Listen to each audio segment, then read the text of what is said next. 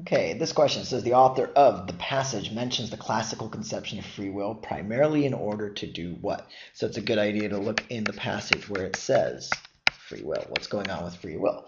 Well, the classical conception of free will, basically, it said that we have W, which is, okay, I am perceiving myself having the intention of moving my hand, followed by the neurons lighting up in your brain that are going to move your hand. They call that RP, followed, of course, by simply the movement M of the hand.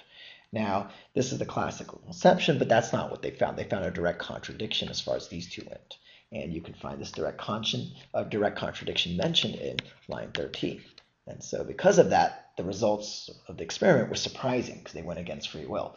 And now that we've come up with our own answer, using, of course, our own words, we can match.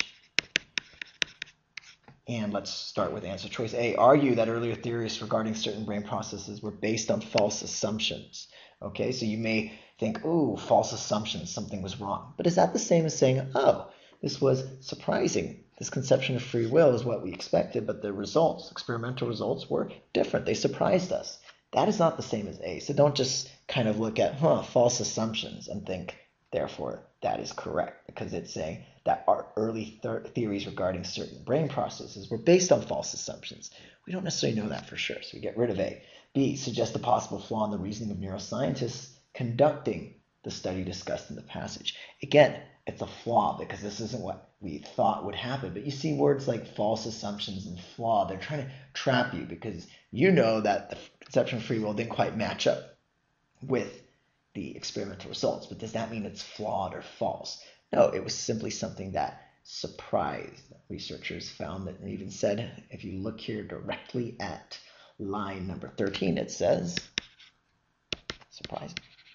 And so that's how you want to work through these questions. You'll answer them in your own words, find those keywords.